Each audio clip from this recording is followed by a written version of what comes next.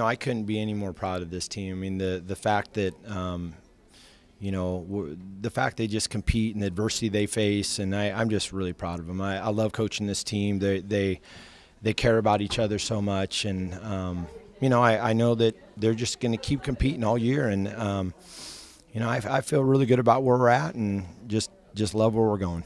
Well, I mean, they have a lot of tradition. They have a good team, and we've got to play well, and we got to play well with everyone we face in this league. And I think that from top to bottom, the league is so competitive that we're happy with the split right now with them. But we also know that we need to keep getting better. And I think they've got great size, and they've got guard play with experience, and they obviously won the league tournament last year. So we're continuing to make steps, but we also know we're not where we want to be yet. Oh, they're very athletic. I think they're a team that does some great things, and I feel like that it's fun being on our home court, and I just know it's going to be a great game. And there's not a team in this league that we don't have to come ready for, and they're no different than a lot of the other teams. Obviously, they're towards the top of the conference for a reason.